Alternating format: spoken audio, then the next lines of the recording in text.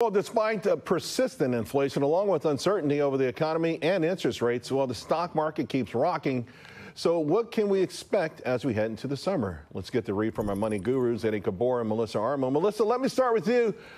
So what camp are you in? Summer rally, summer doldrums?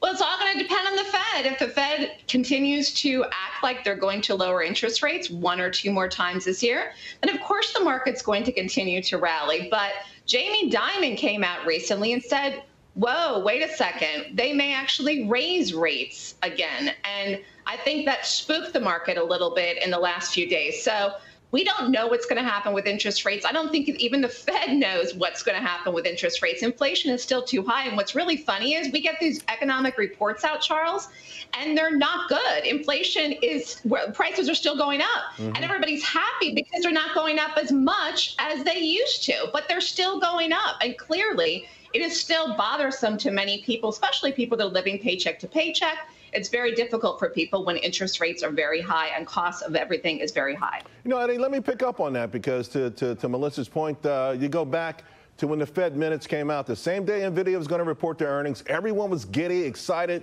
but the markets closed lower that day. Then they closed lower the next day, despite NVIDIA's amazing earnings report, because this dark cloud of inflation is not going away. And you know what? Whether the Fed says they're going to cut or not, the markets are starting to believe there's not going to be any cuts. Look, I don't think you're going to get inflation to come anywhere near 2%. No one wants to admit this, but the only way you're going to get inflation anywhere near 2% is a recession, because you need demand destruction. And so the Fed's going to have to make a choice between sticking with that 2% number and picking that or the economy, because you're not going to accomplish both. I think we're going to have the tale of two stories this year. I think the market is going to rip higher into the summer months because they're going to believe the narrative, and we'll get some soft inflation data.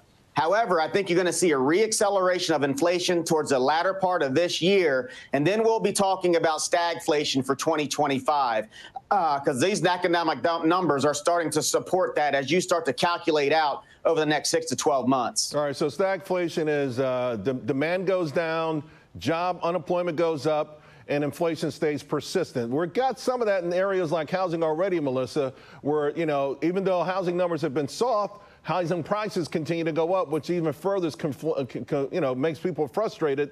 But still, we could have had this conversation a month ago, 2 months ago, 6 months ago, and the market has still gone higher. How do you figure that this is a market that can find any narrative, rate cuts, no rate cut, and still find a way to keep moving higher?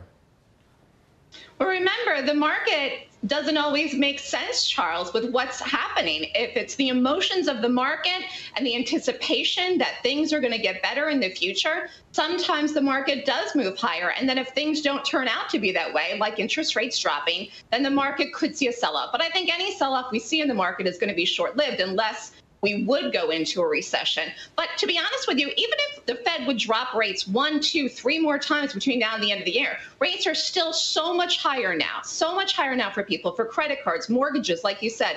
30-year fixed today, I think, is around 7.5%. It's just too high. That isn't going to make a real big of a difference for people as far as going out and buying a home or what they pay in credit cards. I will say one thing, though.